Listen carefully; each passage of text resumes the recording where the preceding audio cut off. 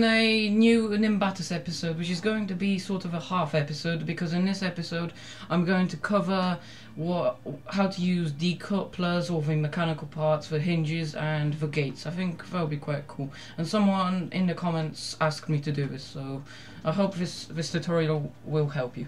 Okay, so let's go in order. So the first one is a free hinge, so place that one down and let's just add a block to it. And if you want to add anything to a different block, just press on it when that sort of 8 comes up, and then then the parts connect to that block, so connect it to that.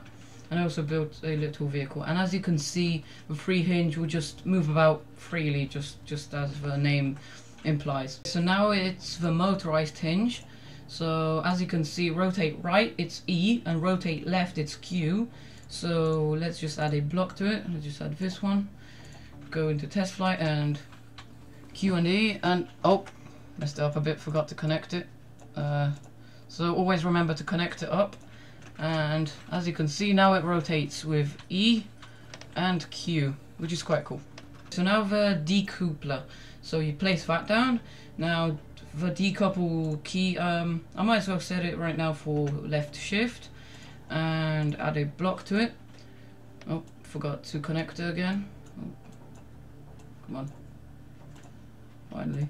Now, if I am moving right now, it's still connected, but if I press left shift, it will uncouple and it will just go away. So I will also do some sensors, so the distance sensor, the speed sensor, and the directional sensor. You probably have seen the directional sensor in my other episodes, but I might as well show it off. So place the distance sensor down. Now detection event, let's do W. So now do if gate. I'll show you later on how gates work, but input W, so output W as well. And if I'll press S, I'll go down up to this, and come on.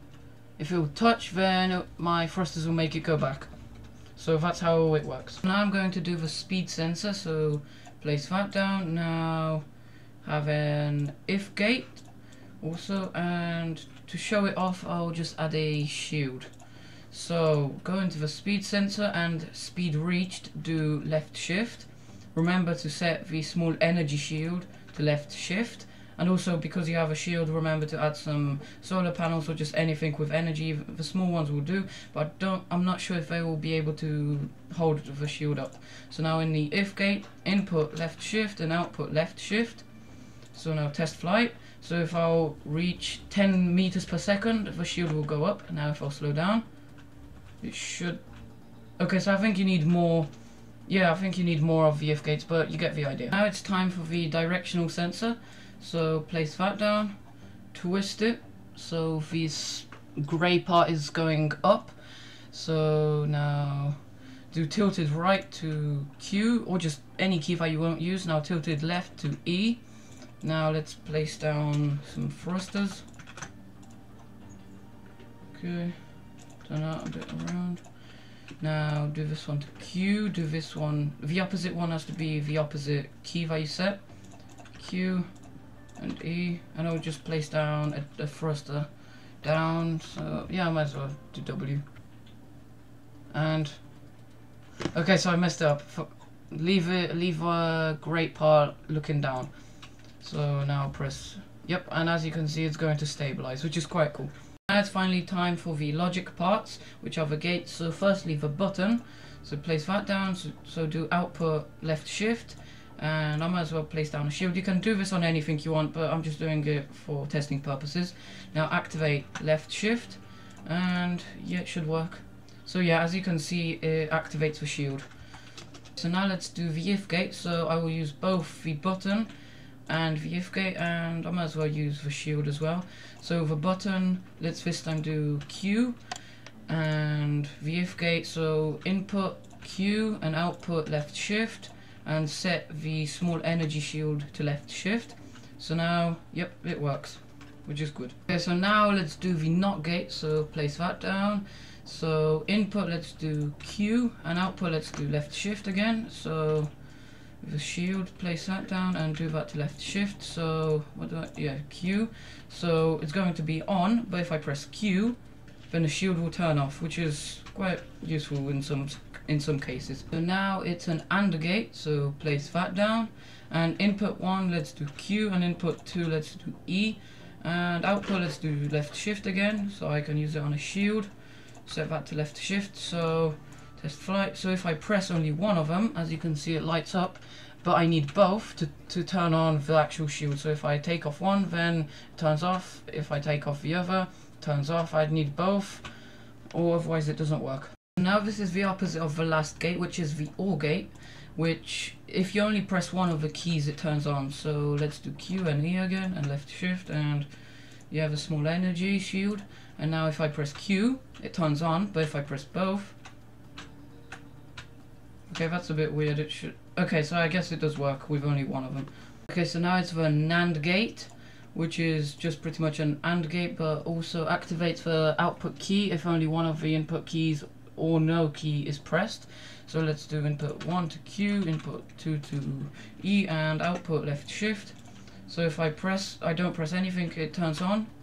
If I press both, it turns off. If I have only one of them, it still turns on. Now it's the XOR or XOR key, which I messed up with the OR gate, but yeah, so this one, if you only press one, it turns on. So output left shift, Q and E. So if I press Q, for example, it turns on. If I press Q and E, it turns off. So if I only have E, it turns on, and then if both, then it turns off. Now it's time for the switch, which is pretty much just a toggle. So let's do that on Q and activate left shift. So if I press Q, it will turn on. If I leave it, if I stop pressing Q, then it still is on, but then if I press it again, it turns off. So on and off, which is quite useful sometimes. So now it's the impulse giver. So place that down, activate time. So yeah, just leave that on normal. If you want to change it, then you can change it. Now impulse active, so left shift, because the shield takes in left shift. So yeah, I think every second it should activate the shield, as you can see. And I can change this to active time to about 2 seconds, so it'll be on for a bit longer, for about 2 seconds. Then it will go on for about 2 seconds, and you can change the pause time to a bit longer if you want, so that the charging phase takes a bit longer. Okay, so now lastly the LED, which isn't really a logic part, but might as well use it. So place that down. So whatever color you want. So input, let's do left shift. Input, let's get rid of this shield because we don't need it. Now impulse active, left shift, and let it go. Load it, will charge up, and then it will turn on. So yeah, the LEDs are quite cool. You can make your spaceship or vehicle look quite cool with them. I think that I'm going to end this here. Thank you for watching, and I hope that you've enjoyed and learned something new from this tutorial, and I hope to see you in the next one. And tell me in the comments section below if you want me to do any more tutorials such as this one.